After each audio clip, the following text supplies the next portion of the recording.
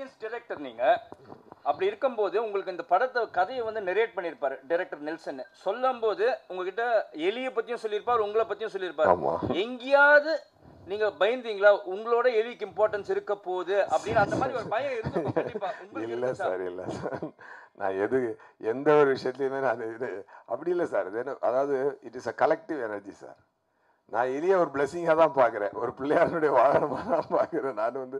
நான் ட்விட்டரில் கூட போட்டிருந்தேன் இல்லையா, அந்த எலி தான் என்னை வந்து அடுத்த ஒரு ரேஞ்சுக்கு கூட்டு போகுதுன்னு நான் சொல்லியிருக்கலையா. இது அதாவது என்ன அப்படின்னா, நமக்கு இப்படி ஒரு கதை இதில் நடிப்பான் எஸ்ஜே சூர்யா கரெக்டாக நடிச்சிருவான்னு தேடி வந்தது இல்லை. ஒரு இயல்பான நடிப்பு ஒன்று வாங்கிடலான்னு ஒரு நம்பி ஒரு டைரக்டர் வந்தார்ல, நான் அதுக்கு வந்து நான் 100% கொடுத்துட்டேன். அங்கே வந்து நல்ல கம்பெனி, நல்ல டைரக்டர், நல்ல கதை, நல்ல ஒரு உணர்வு இருந்தது. அவர் சொல்லும்போதே இந்த படம் பார்க்குறப்ப என்ன ஃபீல் உங்களுக்கு இருந்துச்சோ அதே உணர்வு அவர் கதை சொல்லும்போது எனக்கு இருந்துச்சு. Such a ஜெனிவன் director Nelson sir. ரொம்ப ரொம்ப ஜெனிவனான டைரக்டர், ரொம்ப சின்சியரான டைரக்டர். அவர் கதை சொல்வதிலிருந்து, படமாக்குவதிலிருந்து, படத்தை எடுப்பதிலிருந்து I really love him. Super director. அப்போ ஆட்டோமேட்டிக்காக ஒரு திறம்பட்ட ஒரு டைரக்டர்கிட்ட நம்மளை அடிமையாக கொடுத்துட்டு அவங்க சொல்கிறத நம்ம பண்ணிட்டு போனாலே போதும். அதுக்கு நம்ம ரெடியாக இருந்தோம்னா போதும். அதுதான் நான் பண்ணியிருக்கேன் சார். படம் சூர்யா சார், இங்கே சூர்யா சார், இங்கே கீழே. ஓ சாரி. ஒரு படம் சக்ஸஸ் ஆகிடுனா பார்ட் 2 வரும். இந்த கிளைமேக்ஸில் வந்து அந்த எலி குட்டி போட்டோன்னா ஒரு 5-6 எலி கொண்டு போய் விட்டுருதீங்க. அந்த பார்ட் 2ல 5-6 எலி திருப்பி உங்கள் வீட்டில் வந்து ஏதாவது பாடாப்படுத்துமா, ஏதாவது வாய்ப்பு இருக்கா? நெல்சன் சார் கதை ரெடி பண்ணுங்க.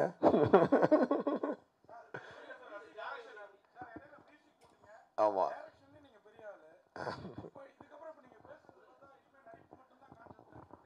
ஆமாம் சார், ஏதாவது நல்ல கதைகள் எதுவும் வரல அந்த நாட்டு. இனிமேல் வந்து நான் என்னமோ தெரில சார், ஒவ்வொரு தடவையும் ஒரு பெரிய கேப் விட்டு சாக போகும்போது கொஞ்சோண்டு தண்ணி கிடைக்கும். அந்த மாதிரி தான் வாழ்க்கை போயிருக்கு. பட் இனிமேல் வந்து இந்த மான்ஸ்டர்ஸ் வெற்றியில் தொடர்ந்து உழைக்கக்கூடிய வாய்ப்புகள், அதாவது நடிகனா நான் இயக்குனர் உழைக்கணும், எப்போ வேணாலும் உழைச்சிட்டே இருக்கலாம், அது பிரச்சனை இல்லை. பட் ஒரு நடிகனாக உழைக்கணும் அப்படின்னா அதில் தான் எனக்கு சந்தோஷம். ஒரு நடிகனாக அதாவது லக்ஷ்மி வந்து பல வழியில் நம்ம வீட்டுக்கு வரதை நம்ம விரும்புவோங்க. லக்ஷ்மி நம்ம வீட்டுக்கு வரணும்னு எல்லோரும் விரும்புவோம். நான் எப்படி விரும்புகிறேன்னா அந்த லக்ஷ்மியை நான் விருப்பப்பட்ட சரஸ்வதி மூலமாக எனக்கு லக்ஷ்மி வரணும், அதுதான் எனக்கு சந்தோஷம். நான் விருப்பப்படும் சரஸ்வதி நடிப்பு. அந்த நடிப்பு மூலமாக என்னைக்கு அந்த அங்கீகாரமும் அந்த மரியாதையும் அந்த இதுவும் கிடைக்குதோ அதுதான் எனக்கு சந்தோஷம். அதனால் அதில் ஏதாவது நல்ல படங்கள், நல்ல கதை இனிமேல் வந்து கண்டிப்பாக எண்ணம் என்ன அப்படின்னா, ஒரு 2 படம், ஒரு படம் தமிழ் தெலுங்கு ஹிந்தி, ஒரு படம் தமிழன் தெலுங்கு, அப்படி பண்ணிக்கணும் அப்படின்றது ஒரு பிளான். பட் அது எப்படி நடக்குதுன்னு பார்ப்போம். இது ஒன்லி டைரக்ஷன் அப்படி எப்போ சார்? இப்போ அதை யாராவது நல்ல கதை அந்த காலகட்டத்துக்கு நல்ல கதை யாரும் கொண்டு வரல, ஒரு நல்ல ப்ராஜெக்ட் நமக்கு அமையலை, நம்மளை தேடி ஒரு நல்ல இயக்குனர் நல்ல ப்ராஜெக்ட் வரலன்னா அன்னைக்கு என் கையில் ரெடியாக இருக்க ஒரு ஆயுதம் எஸ்ஜே சூர்யாவை இறக்கிடுவேன் உள்ள டைரக்டரை, எஸ்ஜே சூர்யாவை நடிக்க வைக்கிறதுக்கு.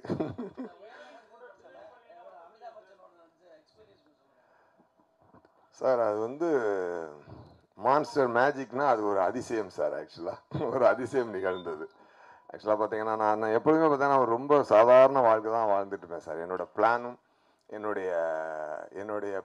என்னுடைய அட்டம்ப்டும் என்னுடைய முயற்சியும் உயர்வானதை நோக்கியே எப்பொழுதுமே இருக்கும். எஸ்ஜே சூர்யா காணுங்கும்போது நான் போய் அங்கே அமிதாப் சாரோட ஒரு ஷெட்யூல் நடிச்சிட்டு வந்துடுவேன். அந்த மாதிரியான ஒரு போராட்டம். அதுக்கு வந்து கிட்டத்தட்ட பல பிரச்சனைகள் இருந்தது. எல்லாத்தையும் சமாளித்து கொண்டு போய் அந்த டைரக்டர் வந்து தமிழ்வாணன் அவரை கூட்டுக்கிட்டு போய் அங்கே உட்கார வச்சு எல்லாம் சரி பண்ணி கொண்டு ஒரு ஷெட்யூலை மூவ் பண்ணி போனோம். இன்னும் அடுத்த 2 மாதம் கழித்து அடுத்த பிளான்களை போட்டு அந்த ஷெட்யூலை மூவ் பண்ணி முடிக்க பார்க்கணும் சார். கூடிய சீக்கிரம் அந்த படத்தை எப்படியாவது பொங்கலுக்காவது இல்லை ஏப்ரலுக்காக கொண்டு வரதுக்கு போராடுறேன். அது இவ்வளோ பிளெஸிங்லாம் நடக்கும்போது அது நடந்துடும், அவ்வளோதான். அமிதாப் சாரோட நடித்த அனுபவம் என்பது அதான் நீங்கள் கேட்ட கொஸ்டின் சார். நான் வேறு எங்கேயோ போயிட்டேன். அது என்ன அப்படின்னா சார், இந்த மலையேறவங்களை பற்றி படிச்சிருக்கேன் நான். அதில் வந்து ஒரு ஹில் கிளைம்பிங்கில் ஒருத்தர் வந்து அவர் பேர் மறந்துருச்சு. அவர் எப்படி ஏறுவாரான்னா, இந்த மற்றவங்களாம் என்ன பண்ணுவாங்கன்னா அந்த சப்போர்ட் வச்சுக்கிட்டு ஆர்னஸ் எல்லாம் மாட்டிக்கிட்டு, பட் அவங்க ஆர்னஸ் சப்போர்ட் இல்லாமல் ஏறுவாங்க. ஒருவேளை தவறு நடந்துருச்சுன்னா உயிர் போயிடக்கூடாது இல்லையா, அதனால அந்த ஆர்னஸ் கட்டி விட்டுருப்பாங்க. ஆனால் அவங்க ஏறுவாங்க. அப்படி ஏறுற ஒரு கொஸ்டின் ஒரு ஆள் புரட்சி பண்ணியிருக்காருன்னா, அந்த ஆர்னஸே கட்டாமல் மலையில் உயரத்துக்கு போயிடுவார், பிடிமானங்கள் எதுவுமே இல்லாமல். அப்போ அவர்கிட்ட கேட்டிருக்காங்க என்ன எப்படி அப்படின்னு சொல்லி சொன்னால், இங்கேருந்து அப்படி தாவி அந்த இப்போ இங்கே பிடிச்ச அடுத்து தாவி அந்த அடுத்த கை பிடிக்கணும் இல்லையா, அதை பிடிக்கிற மிஸ் ஆச்சுன்னா கீழே உயிர் போயிடும் இல்லையா. அதில் செகண்ட் சான்ஸே கிடையாது, அதை பிடிச்சே ஆகணும், இல்லைன்னா உயிர் போயிடும். அந்த மாதிரி ஒரு அந்த டேக்கை நம்ம சரியாக கொடுக்கலன்னா நம்ம உயிர் போயிட்டா எவ்வளோ கவனமாக கொடுப்போம். அப்படி கொடுக்குறாரு சார் அமிதாப் எல்லா டேக்கையும். இதுதான் அவர்கிட்ட வந்து கற்றுக்க ஆசைப்பட்ட விஷயம். Always first take okay, always first take okay. 56 வருடம் ஒரு மனுஷன் நடிச்சுக்கிட்டே இருக்காருங்க தொடர்ந்து. ஐயோ, சின்சியாரிட்டி டு த கோர். அதாவது நான் ஒரு காலில் விழுவேன், அப்போ எழுப்பி எனக்கு போட்டு வைக்கணும். இப்படி நிற்கிறார் சார், இப்படி நின்றுட்டே இருக்காரு. டைரக்டர் சொல்லி ஸ்டார்ட் கேமரா ரோலிங் சொல்லியாச்சு, கையில் குங்குமம் இருக்குது. என் முதுகில் ஒரு குங்குமம் லைட்டாக ஒட்டியிருக்கு, இப்படி நின்றுக்கிட்டு இருக்காரு. அப்படி டக்குன்னு அந்த கையை எடுத்து அப்படி படிக்கிறாரு சார். அதெல்லாம் இப்போ என்ன இருக்குது, அவர் எத்தனை வருஷம் நடிச்சிட்டாரு. சரிப்பா சொல்லுப்பா. இல்லை, ஃபஸ்ட்டு டைம் ஒருத்தன் நடிக்க வந்தால் எப்படி இருப்பானோ அது இருக்குது சார்.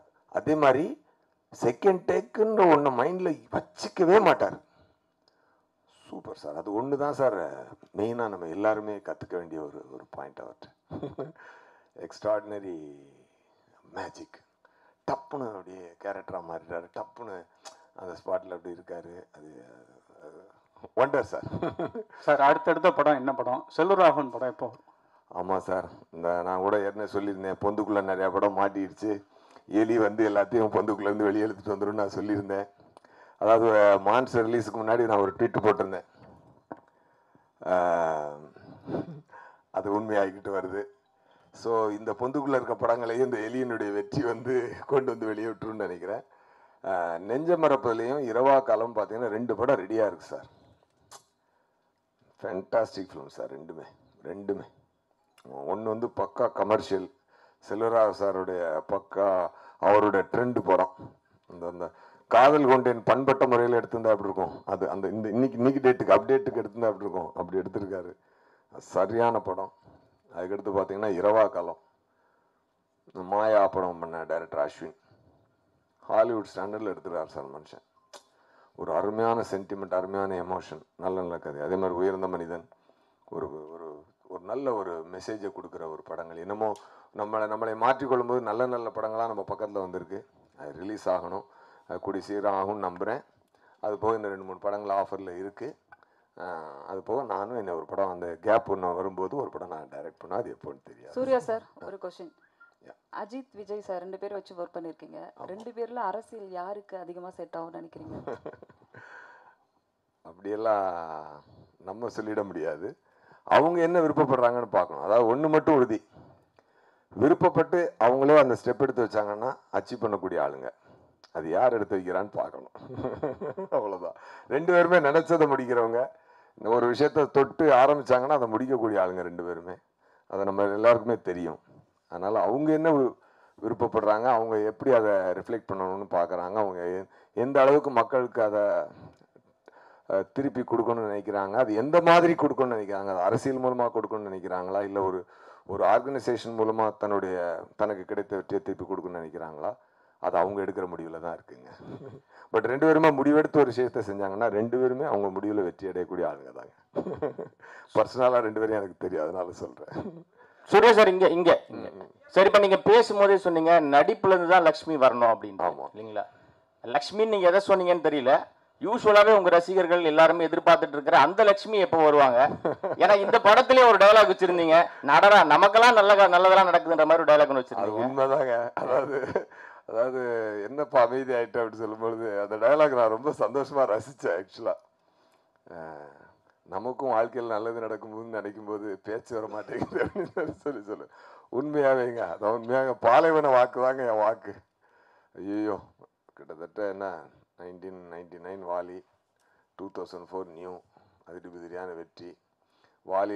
வாலி குஷி அவ்வளோ பெரிய ஹிட்டை கொடுத்துட்டு, அது தமிழ் தெலுங்கு ஹிந்தி எல்லாம் கொண்டு ஹிட்டு கொடுத்துட்டு, அப்போ எத்தனை ஆஃபர் வரும் டைரக்ஷனுக்கு, அப்போ எத்தனை லட்சுமி என்னை தேடி வந்திருக்கும். எல்லா லட்சுமிக்கும் நோ சொல்லணும் சொல்லியிருக்கேன். அது பாயிண்ட்டு. எல்லா லக்ஷ்மிக்கும் நோ சொல்லிட்டு, இல்லை ஒரு சின்ன படம் ஒன்று நடிப்பேன், அதில் கொஞ்சோண்டு லக்ஷ்மி வரும், எனக்கு அது போதும் அப்படின்ட்டு தான் நான் நடிப்பேன். நான் டைரக்ட் பண்ண போனால் எனக்கு சம்பளம் அதிகம், நடிக்க போனால் சம்பளம் கம்மி, வேண்டான்னு சொல்லிட்டு நான் நடிப்பு தான் சூஸ் பண்ணியிருக்கிறேன். அதில் தப்பு இல்ல நான் கேட்ட லக்ஷ்மி வேற. நான் கேட்ட லக்ஷ்மி பணம் இல்லை, கல்யாணம் கல்யாணம். ஏன்னா இந்த படத்துலயும் அப்படி இருக்கு இல்லையா? சரி, பொந்துக்குள்ள இருக்கிற படங்களை சீக்கிரத்தை கொண்டு வர மாதிரி என்னோட ஆம்பிஷன் தமிழ், தெலுங்கு, ஹிந்தின்னு நான் ஒரு படம் நடிச்சேன்னா 3 லாங்குவேஜ் பிசினஸ் இருக்கணும்னு சொல்றேன்ல, அது நடக்கட்டும், அதுக்கப்புறம் அதை பத்தி யோசிப்போம். ஏன்னா ஏன் அந்த கேள்வினா, நீங்களே சொன்னீங்க நடிப்புல இருந்து வரணும்ட்டு, ஒருவேளை திரைத்துறையில யாரும் இருக்காங்களோ? ஓ இல்ல இல்ல, நீங்க டோட்டலா வேற நினைச்சிட்டீங்க. நான் லக்ஷ்மின்னு சொன்னது பணத்தை மட்டும் இல்ல, புகழையும் சேர்த்துதான். அது புகழ் மட்டும் இல்லை, இப்போ புகழ்ன்ற பாயிண்ட்டுக்கு நான் வேற மாதிரி ஒரு அர்த்தம் பார்க்க ஆரம்பிக்கிறேங்க. ஆக்சுவலாக புகழ்றது என்னன்னா நான் பெரிய ஆளா, நான் பெரிய அப்படி இல்லை. நீ பேசாம வேலையை பாரு, நீ ஆட்டோமேட்டிக்காக நடக்கும்ன்றது தான் அதுக்குள்ள இருக்கிற விஷயம். அது புரியறதுக்கே எத்தனை நாள் ஆகுது, அவ்வளோதான்.